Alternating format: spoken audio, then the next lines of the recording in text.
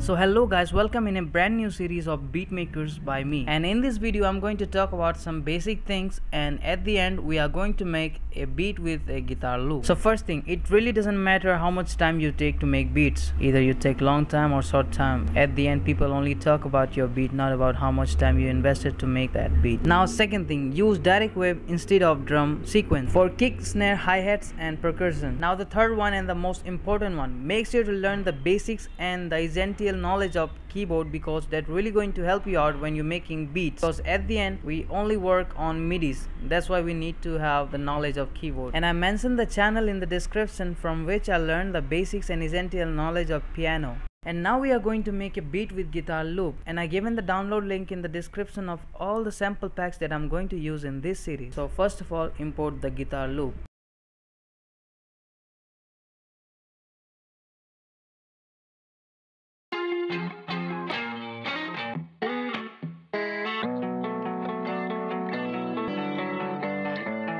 So we imported our guitar loop, and this is the steps I follow when I make beats using guitar loop. So as you can see that B minor is the scale of our loop, so we must have to lock our keyboard with B minor scale and also set the BPM same as mentioned in guitar loop. And now we are totally ready to make beat with this guitar loop. So first of all I'm going to start with hi-hat.